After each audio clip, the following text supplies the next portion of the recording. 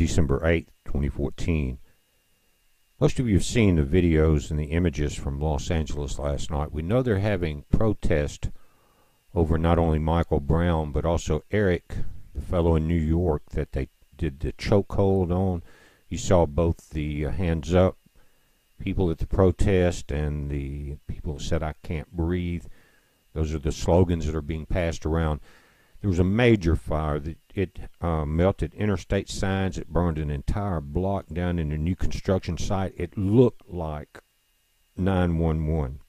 There were two other fires there also. We know there's been looting, but overnight, again, major fire.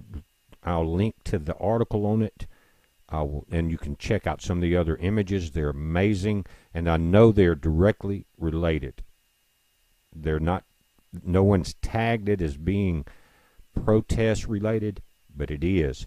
Now, here's the problem. Last year I did a video on the way that Hitler started World War II and the way that he started a race war in Germany. And it was a race war between the Germans and the Jews. That's how it started. They blamed the Jews on burning down basically their Capitol building. I'll link to that article also. If you haven't studied it, you need to study it, because these people that are in politics study this in college. Believe me, I know. They studied all about it. They know how to do this. The same way we got Homeland Security from 911, they're fixing to come down hard and heavy. You guys in these big cities, this was started as a race war. Again, Hitler did it. Check out the Rhinestat link. Guys, I'll do an update as I get more time. I'm getting back in now.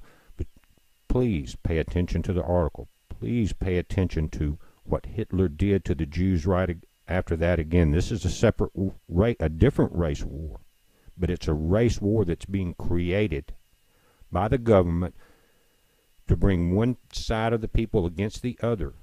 But what is really happening is the government gets ultimate control, just like Hitler did. Millions died. Are you listening? It's a heads up. Be safe.